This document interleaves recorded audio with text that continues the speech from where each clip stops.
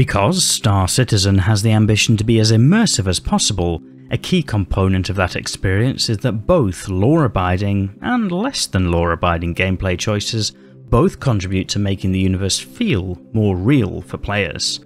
But it also creates a challenge to overcome, in that sometimes those choices will impact other players, and the game needs to be fun for everyone.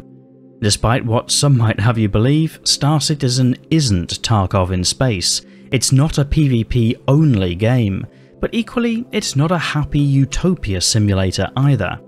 Venturing out in Star Citizen will be a somewhat risky business, with players determining what level of risk they want to take by where they choose to go. So, by having consequences to actions, Star Citizen aims to address the balance. I'm Forrester, and my YouTube channel has lots of Star Citizen videos ranging from guides to reviews, so if this kind of video sounds interesting to you, well, you might want to check out a few more or even subscribe to be notified when new videos go live. And if you're thinking, Forrester, the footage of Gallagher is on point, but to get there you have to break the law, and I thought this was a wholesome, law-abiding channel. Fear not, this was done for research purposes only, in a way that hurt the least number of people. To get to Gallagher, I committed a parking violation, and I've served my time for that, and I'm deeply sorry. So, before we dive in, it's important to distinguish between game rules and in-game laws. The game rules are the meta stuff, like the rules the game has against stream sniping, pad ramming, or not using cheating software. Those out-of-game rules have out-of-game consequences, meaning people who don't abide by the rules of the game ultimately face the risk of being kicked out of it. But the in-game rules and laws, things like not stealing a ship that doesn't belong to you, well, there's an element of discouraging those behaviours, because if it happens all the time, it's a pretty crappy experience. But also there's an element that says that the risk of those things happening, from time to time, makes this an interesting place to be. So it might be against the in-game law to do so, and if a player chooses to do it, they might face in-game consequences, but it's something that players can choose to do. And that's a good thing. Even for the most peaceful player, it introduces choices and consequences, and as Star Citizen scales up, makes it more realistic. What I mean by that is that law breaking is, sadly, a realistic part of the human condition. Moreover, in-game, it means that players have a broader choice of how they want to play the game. Sure, you could make your name as an upstanding citizen, but you could also choose to make your name as the Dread Pirate Roberts.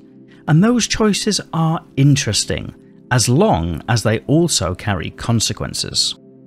And it's something I've said before, but the biggest challenge in resolving that dichotomy right now in Star Citizen is that players are all far too close together for those choices or consequences to be meaningful. Those players who want to fly around in safe, patrolled space, as well as those players who want to live in the cosmic equivalent of the Wild West, are all flying around the Stanton system. Or, to put it another way, Stanton is both the starter zone and the endgame combat PvP arena, two places that many game designers would not choose to put together. And having everything in one system, to some extent, removes the element of choice that players can make about the level of risk they want to take. To take a real analogy, if you just bought a fancy Rolex watch and are taking it home, you probably feel less at risk if you choose a route that takes you past the local police station during daytime than if you decide to go home via a back alley at night. The first option isn't completely safe, but is probably more safe, and there are probably more consequences for anybody who wants to interfere with you and your shiny new watch. And that's what's missing in Star Citizen right now. Some players think that Stanton is the back alley, other players think it's right by the police station, and there aren't enough different places at the moment that both can obviously exist. In the long term, more locations offer a solution to this challenge. Yes, you can go out and mine or trade in the less patrolled systems, and you can probably make more profit doing that, but the risk also increases. Or if you want to play it safe, you can trade in the highly patrolled systems and accept that your profits are reduced, but so is the risk. Although note, I say reduce rather than eliminated entirely. But here's the kicker for crime-oriented players. There also need to be consequences to the actions of said players. If law-abiding players are making choices about risk and reward, so should non-law-abiding players, which is where the in-game criminal justice system comes in.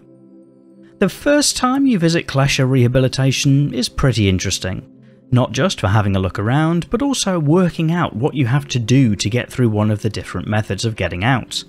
But very quickly it can get quite stale and repetitive, and so many people will opt for a near instant release from fixing the oxygen contraption, or taking the short, albeit complicated walk to break out and having somebody pick them up, or simply logging off and letting the timer work itself out for the next time they play. And therein lies the problem, that there's a potential mismatch of consequence for the harm caused by the player and the sentence held. For example, for a minor parking violation, there's a large amount of inconvenience that goes alongside that. It feels that the consequence is far more severe than the action. Equally, if a player destroys a cargo ship full of quantanium that has taken days to mine, they also get the same Klesher experience, and maybe have half an hour out of their time for their troubles, if they're even caught, versus days and days that it took the miner to acquire that.